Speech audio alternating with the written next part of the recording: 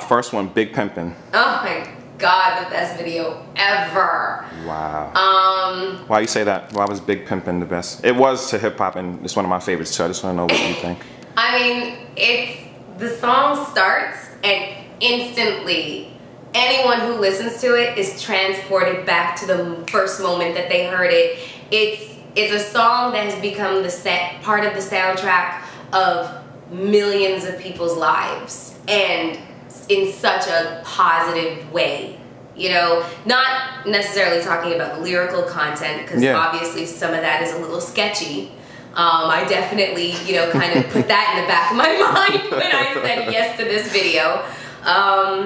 Because I mean, it's Jay-Z, and even then, back in 2000, he was iconic and he was epic, and the video was $1.4 million, and it was being shot in Trinidad during 2000, like the carnival in 2000.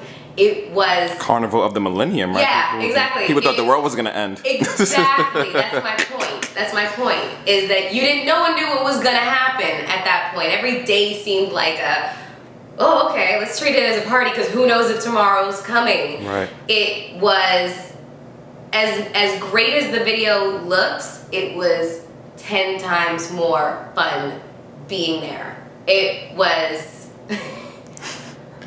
When we were in Trinidad, we just had the best time. You know, we all pretty much knew each other. And, you know, when we rapped, Hype Williams had, you know, kind of like a plantation that they'd gotten for him to reside in while we were shooting the video.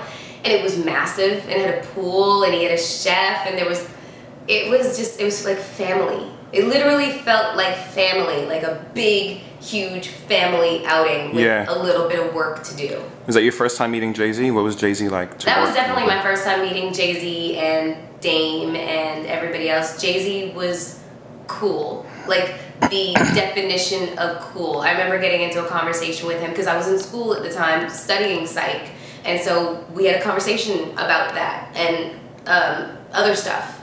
And he's just the definition of cool, down-to-earth, great guy. Dame kept trying to pour champagne all over everybody, and I was like, come near me with that champagne bottle. We laugh about this now, but I was like, come near me with that champagne bottle. I'm gonna smash you over the head with it. Just an FYI, you know. Cool. Knock Yourself Out, that video. Jadakiss. One of my favorite scenes in the video, the pool scene. That was awesome. Well, that video was amazing too. I think about that video, and several things make me laugh about that video.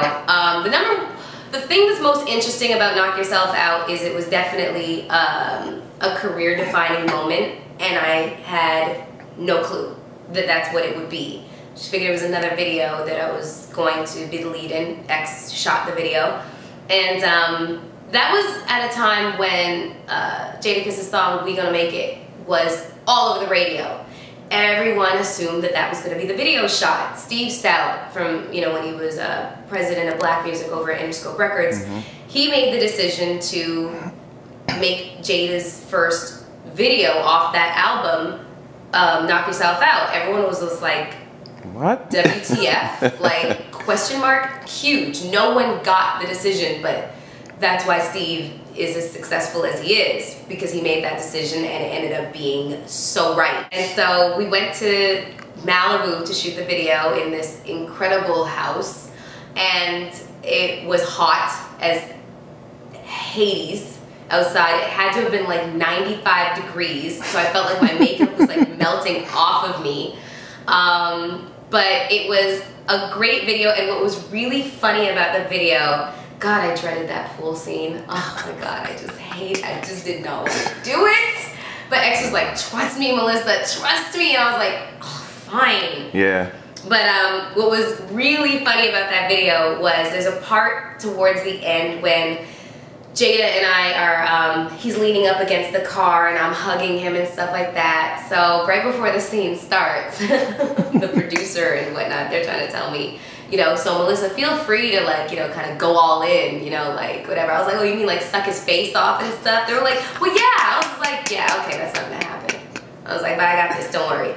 So I went over to Jada and I was like, okay, look, this is a little uncomfortable, but I have to say this. I was just like, if you would let me kind of control this scene, I'm gonna make it look real good. I'm gonna make it look like we are all in love and stuff like that. But I really need you to keep your hands like above my waist and don't go in for the kill, because like I'm not trying to go home to a beatdown. I got a man, and I'm not trying to go through all that. He's like, I wasn't gonna touch you.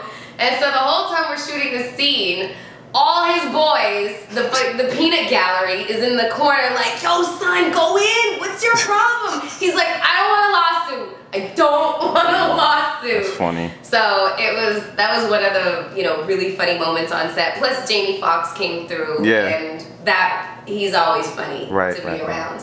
And it was good times, you know, really, really good times. It was shot July 4th weekend, 2001. Yeah, Usher, last video. Ah, that was fun. Was that one of your last videos? Or I actually count that as my last video. It was shot in January 2004. Happy People was shot in March of 2004, but that was, I felt it was kind of like more of a cameo. That's what X called it. I was like, all right, whatever. So, but Usher's video, yeah. If I remember correctly, I wasn't even supposed to do it. I was just in LA at the time, and I came down to set, and X comes over to me, and he has this smirk on his face, and I know the smirk. It's like, you're gonna ask me. How quick can you get ready? Aren't you? Yeah, and he was just like, you know what I'm gonna ask, and I'm like, yeah. All right, what's the budget? Nice. My first question is, what's the budget? Because nice. that's gonna make me understand just what my paycheck is going to be, and don't lie. So we worked it out, and originally I was supposed to be Ludacris's girl. You know, I was supposed to be positioned with Luda's part in the video, but that didn't end up happening. I ended up becoming the girl that beckons to Usher to follow her into the back. And that was yet another instance where I was just like, okay, the camera's rolling, I'm gonna make it look real good, but no, we're not gonna do any of this. So, and of course he was incredibly understanding and respectful, so that was good.